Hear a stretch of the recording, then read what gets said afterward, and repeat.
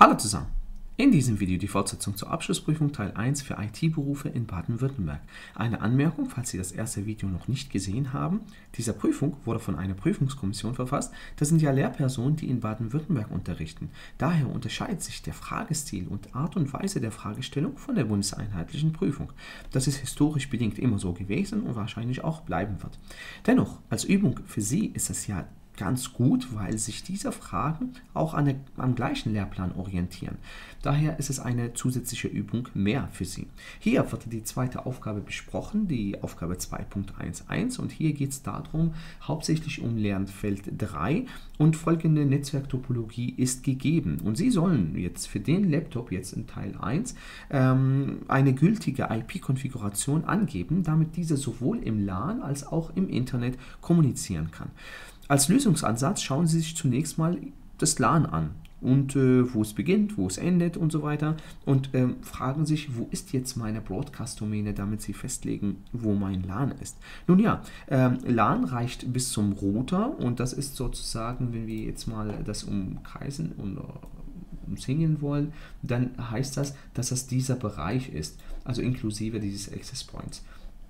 Und wenn Sie das mal festgestellt haben, dass es quasi der gesamte Bereich ist, dann stellen Sie fest, dass der Switch beispielsweise hier an dieser Stelle die Broadcast-Domäne, diese Broadcast-Domäne, wo der Laptop vorhanden ist, nur erweitert. Das bedeutet, das Netz nicht trennt. Das heißt, ein Switch erweitert die Broadcast-Domäne, aber trennt es nicht. Die Netztrennung erfolgt erst mit einem Layer-3-Gerät. Und das ist ja in dem Fall in dieser Skizze der Router.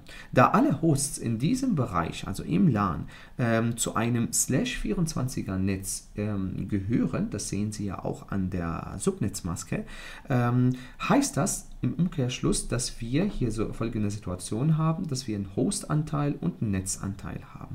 Das bedeutet, die Netztrennung erfolgt an dieser Stelle und ich darf sozusagen nur IP-Adressen aussuchen, die in diesem Bereich entsprechend verfügbar sind. Mehr dazu in einer extra Videoreihe, wo es tatsächlich nur um IP-Adressierungen geht. Also darf ich nur eine IP-Adresse in diesem Bereich auswählen, die nicht reserviert ist und nicht vergeben ist. Ja, also zwei Bedingungen. Die erste IP ist die 0 in diesem Netzwerk, also 192.168.0, das darf ich sowieso nicht verändern. Und dann im vierten Oktet darf ich mir eine Adresse auswählen, die nicht 0 ist, weil die 0 für die Netzadresse reserviert ist. Die letzte, die 254, ja, also in diesem Bereich, ist ebenfalls reserviert für die Broadcast-Adresse. Die 2, ja, das sehen wir hier, die 2, die 21 und die 22 sind bereits vergeben. Daher können Sie diese IP auch nicht aussuchen. Der Lösungsansatz, also ich habe einfach mal die 1 gewählt, weil ich die nirgendwo in der Skizze gesehen habe. Das ist zum einen. Die Netzwerkgeräte hier waren angegeben, aber keinerlei IP-Adresse. Daher kämen ja die 1, alternativ wie gesagt 3 bis 20 kämen in Frage und 23 bis 254. Das würde alles gelten. Und die Subnetzmaske, die bleibt die gleiche, also entweder geben Sie das als Slash-Notation oder in Dotted, und zwar in dezimaler Schreibweise, 255, 255, 255 und die 0. Kommen wir zum Gateway, das ist sozusagen die Adresse des Routers oder die Station, die mich zu anderen Netzwerken bringt, nach außen sozusagen. Der DNS-Server ist hier ebenfalls angegeben, das ist der hier, die Schrift ist ein bisschen da untergetaucht. Also das ist der DNS-Server mit der IP-Adresse 21 im vierten Oktet und deshalb als sozusagen die erste Wahl. Natürlich, wer in der Prüfung die 1111 geschrieben hat, also der Public DNS-Server von Cloudflare beispielsweise betrieben oder der von Google, wäre genau so richtig. Bei Aufgabe 2.12 geht es darum, dass Sie eine folgende Situation haben, dass Sie ein Netzwerk-Analyse-Tool hier verwenden und diese Station oder beziehungsweise diese Verbindung aufzeichnen mit einem Netzwerkanalyzer zwischen Switch und Router. Und der Client besucht die Webseite www.tagesschau.de. Das war die Fragestellung und hieraus sollten Sie entsprechend die Frames, also die Adressen auf Layer 2 Ebene und Layer 3 Ebene angeben.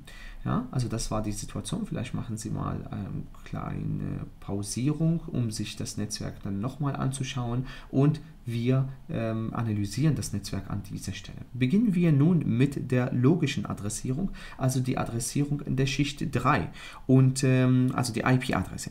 Wenn der Client beispielsweise Tagesschau anschauen möchte, ja, das gucken wir mal vielleicht auch an der Skizze an, dann ist es logischerweise die IP-Adresse von Tagesschau Webserver im IP-Header als Zieladresse hinterlegt. Und dann die Frage der Quelladresse, ja, von wem kommt das Paket? Klar, vom Client selbst. Das heißt, Tagesschau ist irgendwo da im Internet und als Zieladresse, als Ziel-IP-Adresse muss man an dieser Stelle sagen und Quell-IP-Adresse ist die IP-Adresse des Laptops im IP-Header. Bei der MAC-Adressierung ist es ein wenig anders. Dazu folgende Analogie. Und zwar stellen Sie sich mal vor, Sie sind in Klassenzimmer Nummer 23 und Sie möchten zu Klassenzimmer 5 gehen. Ja?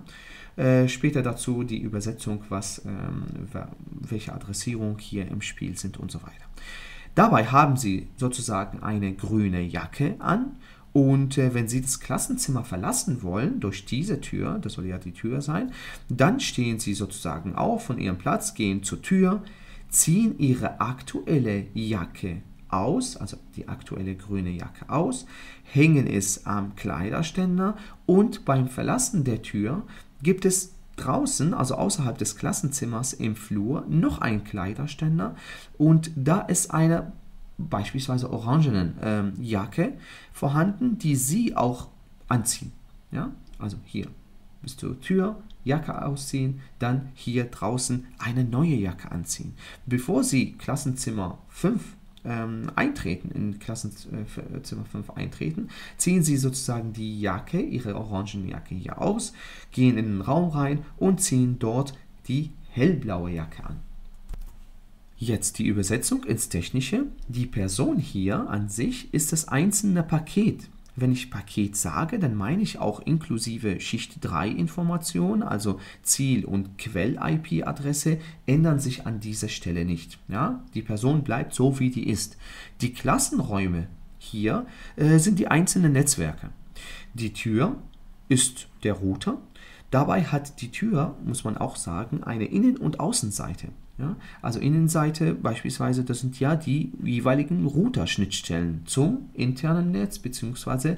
zu dem Transitnetz. Also im Flur kann man sagen, okay, das ist ein Transitnetz zum anderen Netzwerk. Mehr dazu, wie gesagt, in einem anderen Video, wo es auch unter anderem um Routing und Subnetting geht. Die Jacken sind die jeweiligen MAC-Adressen, die aufgrund der Privatsphäre nur im lokalen Netzwerk sichtbar sein müssen. Ja, sozusagen werden die MAC-Adressen beim Verlassen des Raumes, also der vertrauten Umgebung, ja, in einem LAN ist es eine vertraute Umgebung. Wenn ich diesen LAN verlasse, dann werden die MAC-Adressen ausgetauscht. Das bedeutet, die hellgrüne Jacke ist die MAC-Adresse vom Laptop und wenn das Netzwerk verlassen wird, ja, dann wird die MAC-Adresse ausgetauscht, hier an dieser Stelle, damit kein Teilnehmer im Flur oder andere Klassenzimmer oder sonst ein Netzwerk die Identität des Laptops erfährt. Das wäre ja sonst schlimm, wenn Webshops beispielsweise, also stellen wir sich mal vor, dieses Netzwerk wäre das Netzwerk vom Webshop, Vergleichsportale oder andere Webseiten, die Sie anhand Ihrer MAC-Adresse sofort erkennen würden. Das wäre ja Tracking pur und traumhaft natürlich für die Werbeindustrie. Warum die Werbeindustrie Industrie sie trotzdem meistens trotzdem erkennt, hängt davon ab, dass die höhere OSI-Schichtenmodell, höhere Schichten des OSI-Modells involviert sind und in Form von Cookies beispielsweise oder ähnliches. Bezüglich der Aufgabenstellung heißt es jetzt, dass wir bei den MAC-Adressen Folgendes feststellen, dass die Quellen-MAC-Adresse natürlich die MAC-Adresse des Laptops ist und hingegen ist die letzte Station im LAN natürlich der Router und entsprechend die MAC-Adresse des Routers hier anzugeben.